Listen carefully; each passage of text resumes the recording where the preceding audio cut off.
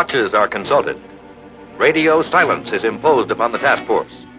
The bomb is being armed by radio control from the Cumberland Sound. Eyes turn toward the LSM-60. 90 feet below her and halfway to the bottom hangs the caisson which encloses the 5th atomic bomb. The caisson swings gently in the current like a cradle rocked in a subsurface wind. Grim silence has settled over the lagoon. On the Cumberland Sound, automatic controls have taken over. Panel lights flicker. Transmitters hum. Tension grows. Perspiration beads foreheads, though the room is air-conditioned. Time now is measured in seconds. 10, 5, 4, 3, 2, 1, fire! A flash of yellowish light, and the lagoon erupts as if the earth beneath is disemboweled. Up goes a geyser like 1,000 Niagaras in reverse.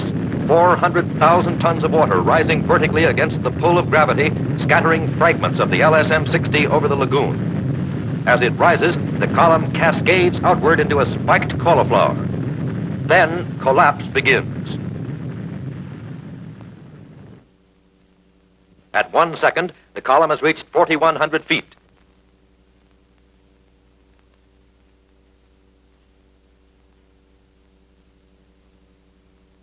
At 60 seconds, 7,600 feet.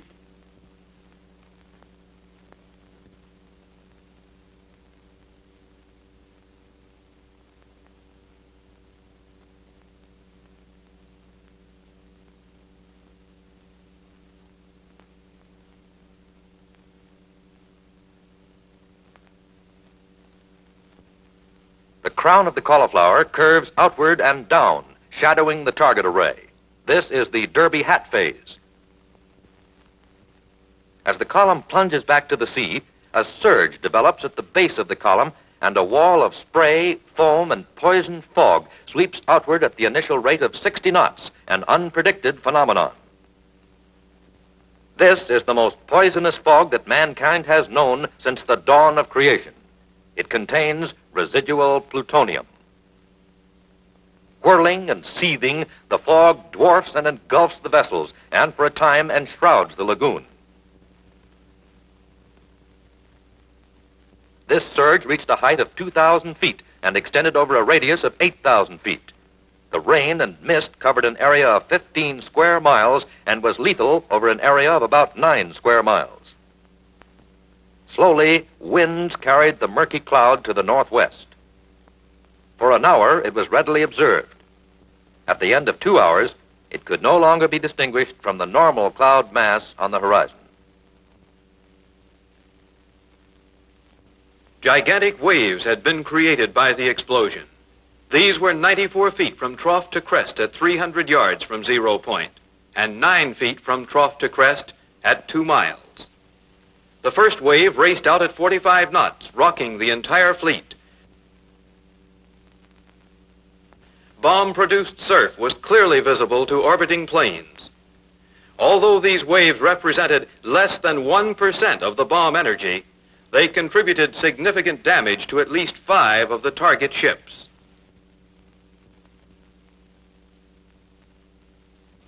Between the base surge and the radioactive rain which fell on the lagoon from the cloud, all but 9 of the target vessels were alive with contamination immediately after the blast. Witnesses searched for adjectives to describe the might of this explosion. They had no precedent with which to compare it. One fact alone stunned the imagination. The blast had produced an 1,100-yard circular crater 25 feet deep in the floor of the lagoon and had flung up over 2 million cubic yards of bottom material. After the blast, there was a layer of mud and sand several feet thick on the bottom of the lagoon in the neighborhood of the detonation point. The condensation cloud gave the blast a momentary appearance of a birthday cake on a platter. This condensation stage lasted but a brief moment. By 4 seconds, the cloud had reached maximum size, roughly 1 mile in diameter. At 18 seconds, it became ring-formed and began to stratify. By 30 seconds, it had vanished. The amount of energy released was normal for a bomb of the Nagasaki type. comparable to the energy released by the explosion of 20,000 tons of TNT. Drone performance was even more satisfactory than on Able Day. All drones and mother planes were jolted as if by a close burst of flak. The B-17, which was flown over the burst at 6,000 feet, was battered by the shock wave, but completed its flight and landed safely. Its bomb bay doors were warped. All inspection plates were blown open. The tail gunner's escape hatch was blown inward. The canvas boot over the tail wheel was split. Study of the flight analyzers revealed that this aircraft underwent reactions never before explored in flight. The air shock wave at 6,000 feet was approximately 1.9 pounds per square inch, lasting more than 1/2 second.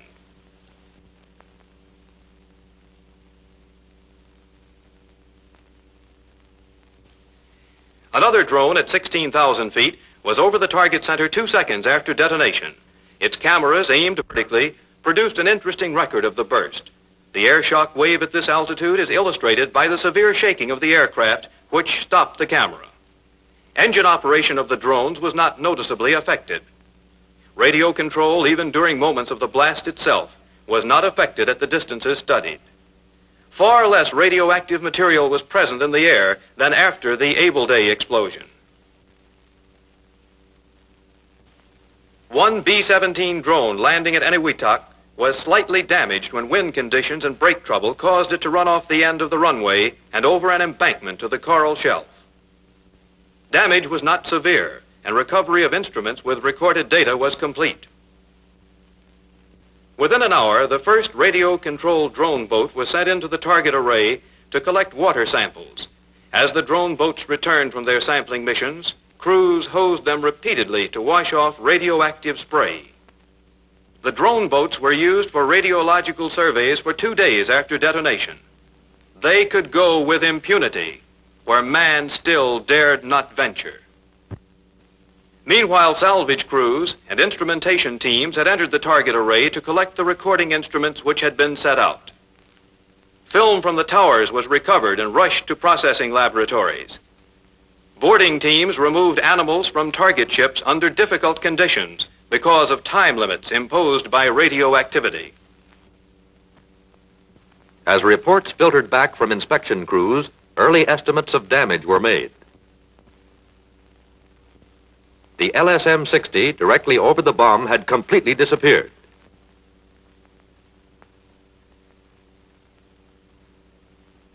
The 26,000-ton Arkansas, moored 200 yards from 0 point, had capsized and sunk within the first minute after the blast. She settled upside down on the floor of the lagoon. Divers found her bottom sieved with holes, her side shell plating broken at many points. Rivets had failed at seams and butts, and her hull was indented as much as 6 feet in some areas. Virtually all her damage was below her waterline, a characteristic of Test Baker.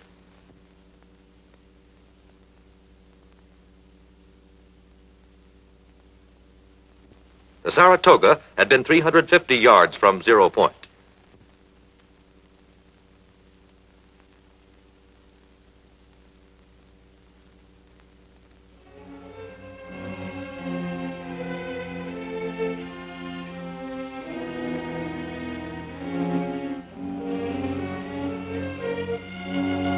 She had suffered no severe structural distortion or hull ruptures, but she was sinking from progressive flooding through leaking rivet seams. The forward half of her stack lay across her flight deck. The stacks, surviving the blast, were carried away by mass movement of water. Shortly, she developed a slight starboard list. No salvage crew could approach. Radioactive death lurked everywhere. Not even a pelican hook could be attached to her anchor chain to tow her to shallow water. It was the death of a gallant warrior, bleeding oil in great gushes which spread over the lagoon. Her guns now silenced forever. 7 times the Japanese had announced this ship sunk. Difficult now to watch was the death of old Sarah. After 8 hours' struggle, she gave a final lurch, straightening herself for the grave.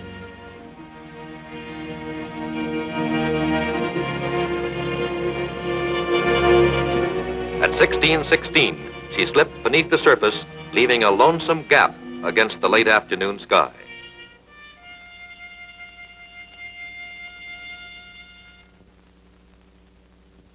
The Japanese battleship Nagato had begun to list to starboard and settle by the stern shortly after the explosion. She had been moored at 745 yards and was flooding progressively. By a quirk, one of the mooring buoys of the capsized LCT 1114 had been cast up on her deck by the blast. She was radiologically unsafe to board, and though salvage crews begged to take on the job of damage control or beaching, permission was denied. On the fourth day, when her doom was certain, orders were issued to be prepared to torpedo her next day as a test of new torpedoes. But she spent her last moments alone in the moonless night, unseen. When morning came, she was gone. Air bubbles told where she had sunk. 3 submarines sank in the explosion. The pilot fish went down, nearly all compartments flooded, the tops of her ballast tanks no longer tight, and her superstructure dished in. She had been 260 yards from 0 point.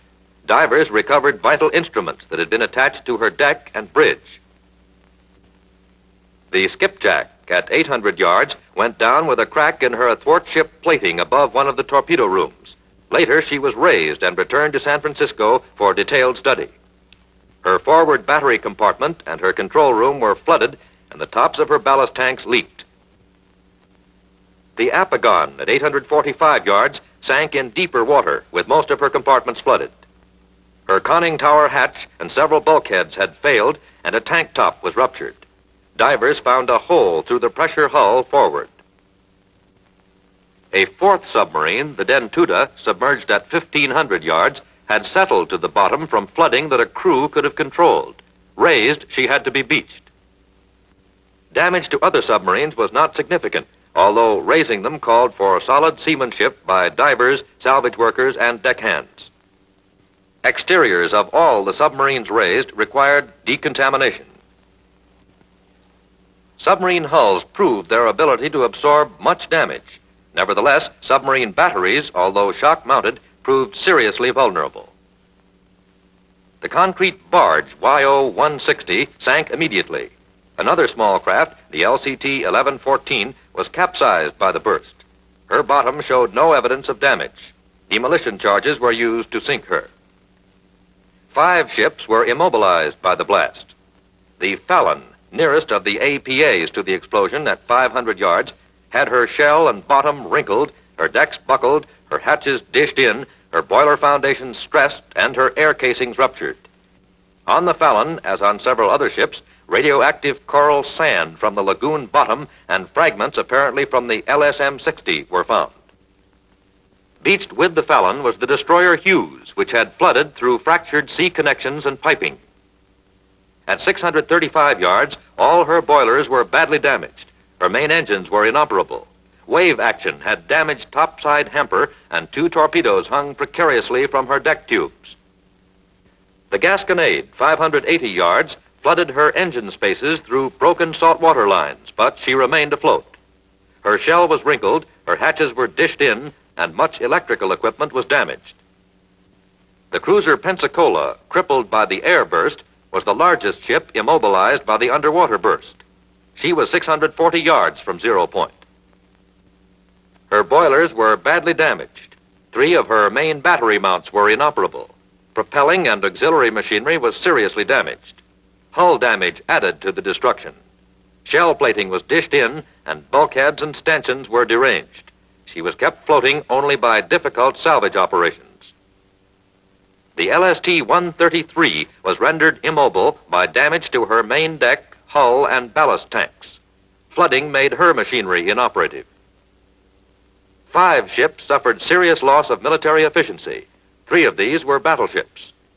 The New York, at 820 yards, suffered minor flooding from opened seams in shell plating and tanks. 3 turrets were inoperable from fractured holding down clips. 2 boilers were temporarily useless, and her fire pumping system and a diesel generator were rendered inoperable. The Nevada, at 1,030 yards, suffered damage to her main steering unit and diesel generator. The holding down clips on one main turret were sheared off, making the turret inoperable. Much dished-in plating was observed. The Pennsylvania at 1,200 yards suffered minor structural failure and leaked through stern tubes and shaft glands.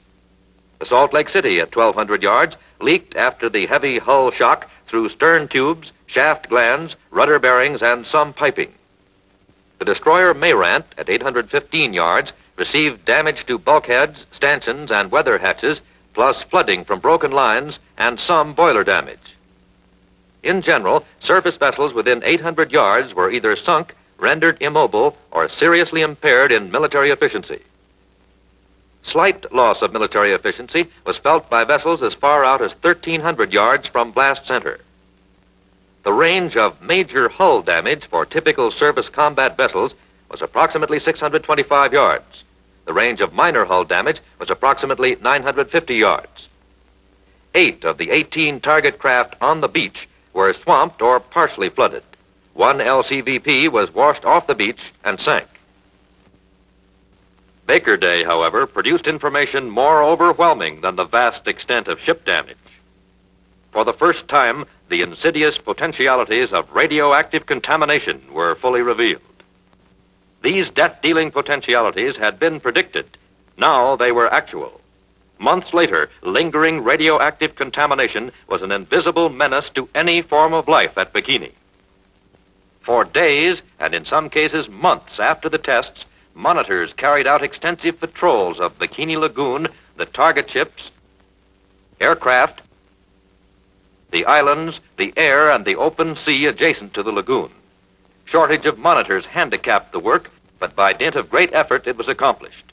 Data from thousands of radiation recording devices had to be tabulated in these studies. For the first time, detailed studies of radioactive contamination could be made. In previous atomic explosions, most of the radioactive poisons had been carried off in the mushroom clouds.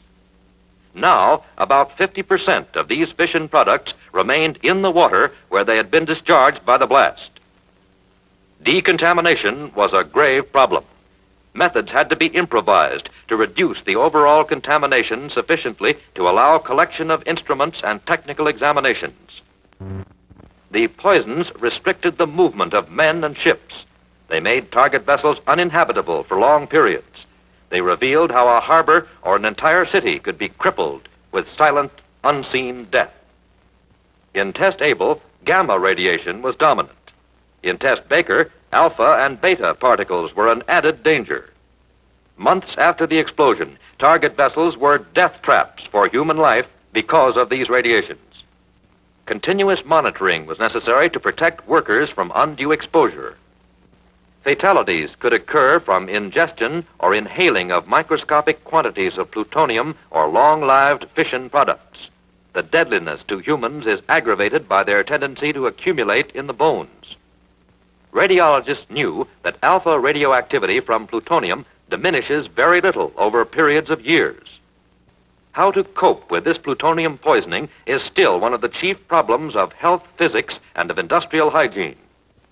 Decontamination of dangerous areas requires new knowledge and new techniques employed by large groups of skillfully trained radiological personnel. Gamma radiation in Test Baker differed from similar radiation in Test Able. In Test Able, the period of intense gamma radiation was limited to seconds. In Test Baker, intense gamma radiation remained in some areas for weeks and in others for months. Radioactivity in the water was created by fission products which emitted beta and gamma radiation and by unfissioned plutonium from the bomb which emitted alpha particles.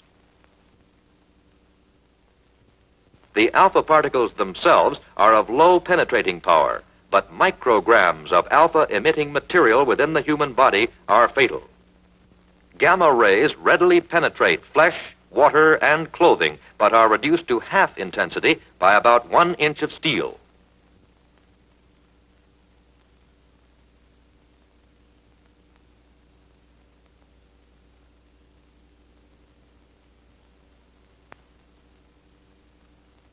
The cloud and base surge caused a radioactive precipitation 1,800 yards upwind from 0 point and 2 to 5 miles downwind.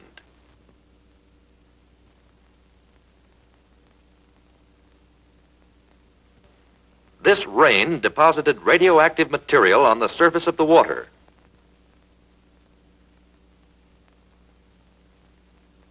Six days after detonation, extremely high radioactivity was reported in the layer of mud and sand on the bottom.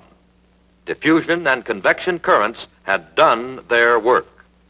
Radioactivity would have brought death to thousands of men if personnel had been exposed on the target ships. At 1,000 yards, topside personnel would receive fatal doses within 1 minute. If their ships were immobile or contaminated, they would receive 20 times the lethal dose within an hour. These are grim facts. Topside personnel within 1,700 yards upwind and 2,500 yards downwind would receive lethal doses within 5 minutes. If they sought shelter below decks, the dose would be reduced by more than 1/2, but survival would be a long chance only. Porous materials such as cordage, canvas, and wood were much more heavily contaminated than were metal surfaces. Ships with wooden decks absorbed much more radioactive rain than did ships with metal decks.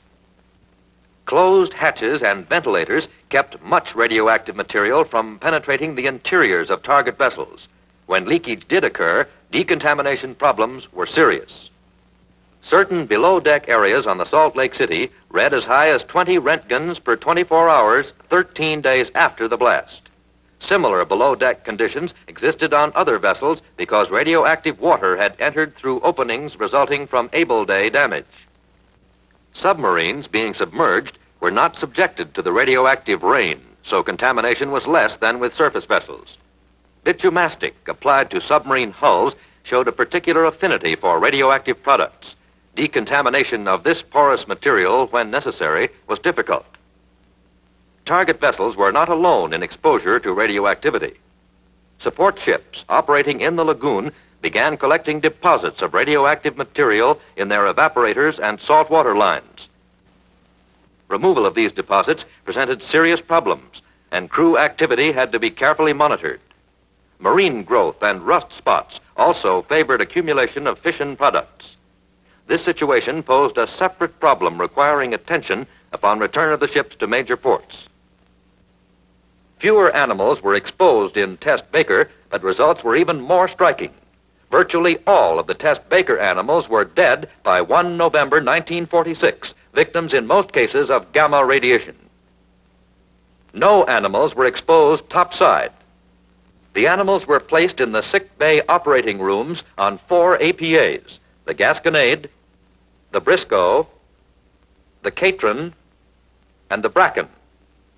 Death of pigs and rats on the Gasconade, Briscoe, and Catron was caused by gamma radiation which passed through the metal of the decks and bulkheads after emanating from contaminated material which surrounded these vessels. When recovered, the more heavily irradiated animals were already in a dying state, capable of only feeble muscular activity. Others suffered from diarrhea and extensive hemorrhage into the skin and other tissues. Although the greatest amount of shock from the Baker blast was transmitted through the water, the shock wave in the air was equivalent to that from an explosion of 4,000 tons of TNT. Through instrumentation, scientists confirmed that the peak pressure in the water at close distances was greater halfway between the surface and the bottom than it was just beneath the surface. The positive pressure in the water, a tremendous hammer blow against the hulls, lasted for about 2 milliseconds. The negative phases and reflected pulses followed. Underwater pressure was irregular because of different angles of reflection from the bottom of the lagoon. As quickly as possible after Baker Day, technical and scientific groups made their inspections, gathered up their test materials, instruments, and data, and returned to the United States. General homeward movement of the task force soon left only skeleton logistic detachments and radiological survey teams behind. By September 26, 1946, Bikini Atoll was completely evacuated. Entry of unauthorized shipping to the lagoon is still restricted. Many of the target ships remained at Kwajalein for further radiological study. All ships of the supporting force were carefully monitored when they arrived at United States ports. Those that showed residual radioactivity were decontaminated. At the Joint Task Force headquarters in Washington, work of preparing the general Joint Task Force report and more detailed unit reports was accomplished. Scientific analysis was initiated at military installations, universities, technological institutes, and research laboratories throughout the country. Obviously, only data which could quickly be extracted and readily be analyzed could be included in the preliminary reports. But even these soon grew into 30,000 pages of technical matter. They are still growing. Complete evaluation and correlation of significant information will require years. Some results had an immediate practical application. Some groups will continue to be interested in dynamic effects of the explosion, the ship, water, and air motions and their consequences, radiation, shock pressures, displacements, stresses, and distortions. Other groups are concerned with measurement of physical change wrought on materials.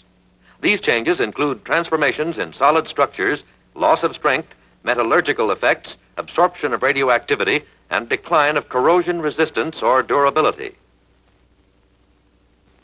During July and August 1947, a year after the Able and Baker explosions, a comprehensive resurvey was made of Bikini Lagoon.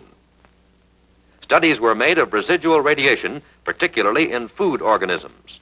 Great attention was given to dangers from alpha radiation. New biological specimens were taken both from the islands and from the surrounding reefs and waters. Deep cores were drilled into the coral to determine atomic effects upon reef-building processes. These cores went almost twice as deep as previous drilling in a Pacific atoll. Divers raised important instruments that could not be previously recovered. The sunken Arkansas, Saratoga, Nagato, Pilotfish, Gilliam, and Apagon were of revived interest. Examination was also made of a portion of the LSM-60. Scientists were particularly interested in types of rupture, heat effects, and radioactivity. For the first time, underwater television was put to scientific use. An underwater camera was lowered over the submarine Apagon, lying in about 160 feet of water. While no new data was obtained by this experiment, the test pointed the way to interesting developments.